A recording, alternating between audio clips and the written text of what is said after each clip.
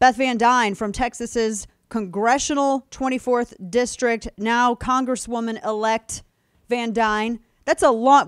You have a brand new title now, Congresswoman-elect. Congratulations on winning your race. Welcome to the show. Thank you so much. Thank you. I really appreciate it. It was a hard fought battle, as you know. The millions of dollars that were being poured in from places like California, New York, D.C. Bloomberg got involved in the race.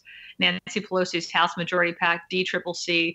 2 years ago when Kenny Marchant ran and won, was successful at his reelection bid, he barely won with over 50% of the votes. And his Democrat opponent at that time spent about $100,000. We've seen almost $16 million spent by the Democrats to win this race this cycle. Wow. And the fact is that we worked our tails off and had a strong message, had a great ground game. And I've said before, I may be outspent, but I'm not going to be outworked. Right. And our team definitely worked it. That's wonderful. And you did. You were out there. I have to mention the photo of the breakfast that you had the day after the election. It was Breakfast of Champions.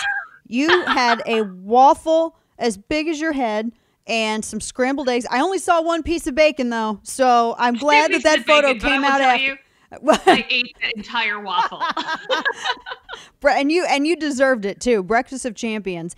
What does it say to you that you had and I mentioned how district level polling was so awful going into this, also for Texas, whether you were looking at Cook or whether you were looking at I know the averages were even thrown. What does that say to you, though, about all of the promises and threats of a blue wave, yet it did not materialize, nor did the threat that, Texas is going to turn blue from Democrats.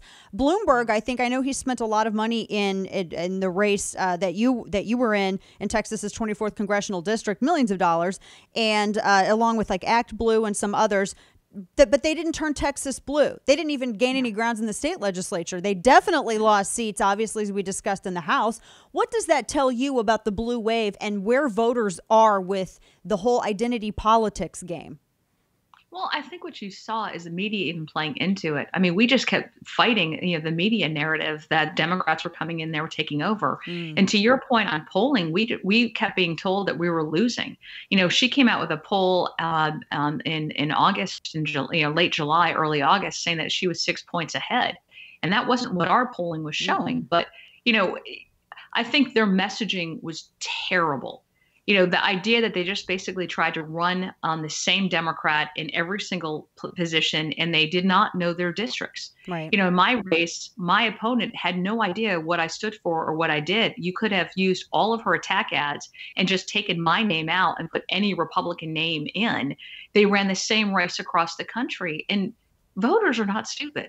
When you're not talking to them, when you obviously, are allowing DC strategists and politics, political folks to be able to run your campaign in Texas, it doesn't fly. No, no matter how many millions of dollars you spend.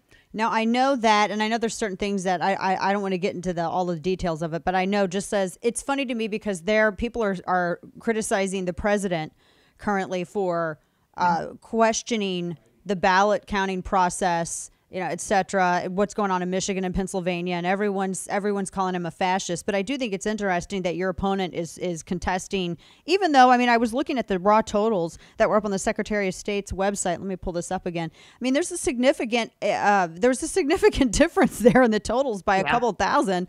And I was looking at it. Yeah, you 166,363 to 161,874. And you even bested her in early voting as well. And so far, I don't think that she's wanting to concede, which seems just kind of, D Class A as we're going into, we're trying to wrap up this election cycle. Everybody's so divided. She would do so much just by, showing the decency of conceding a free and fair election. Texans chose you in this district. So I know that you have freshman orientation to go to. Hopefully you don't have her showing up too, thinking she's just going to go with you in your backpack to freshman orientation. Well, I'm hopeful that this race is going to get called very soon. We've been in contact. Tarrant County had some issues with printing of ballots. Yeah. And the barcodes weren't printed in the right spot for the machines to be able to use to read them. So it has been a painstakingly long process, but we're not looking at fraud in this case. This was just misprinted ballots that the machine didn't read. That so now they're counted. having to hand count in front of your ballot boards and making sure that both Republican and Democrat on that partnership are agreeing that those count. Right. So it has been a long process, but we are confident that they're going to call the race and call it before freshman orientation, November 12th. And I want to underscore the Congresswoman-elect's point there because, and everybody knows, and I've talked about it, I live in Tarrant County, and my son, this was his first election to vote in. His was one of the ballots, according to the people that we were talking to at Department of Elections, that had the barcode, because we were following his ballot. He's a college student, is living on campus, and we were tracking that, and they did count it. And I spoke to numerous people that were saying, yes, they're being hand counted. And I even spoke to people who were also overseeing the hand counting. And for those people who are unaware, what happens is you have two people, Democrat and Republican, that sit at a table together. And so they are forced to keep each other fair. And then you have additional observers with that. So it is a very detailed process to ensure fairness and truth, and they get counted. So this, as Congresswoman-elect Van Duyne said, this is not an issue of fraud. It's just they had to take those barcode, the ones with the erroneous or the messed up barcodes, and they do count them. So this is not like Michigan or Pennsylvania or anywhere else or any of that other spin. Last question for you. I know that you got to get going, and we appreciate your time with us today too.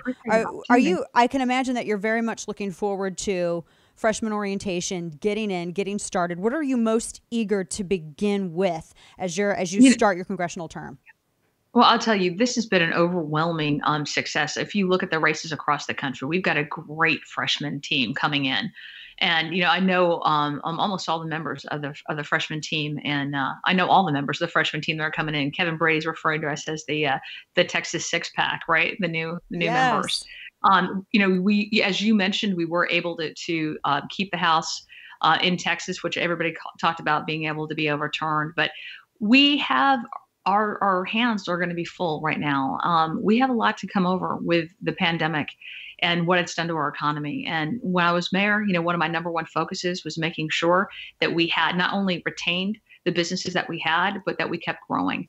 And during the time that I was mayor, we added 40,000 new jobs to the city. We had $3 billion of investment, private investment in the city. And those are things that we're going to have to look at and start concentrating as how to get those jobs back, how to help the small businesses that most need it right now get the immediate need that they need to be able to open up their doors. Let's get the schools open. And then, we're also going to have to look at healthcare.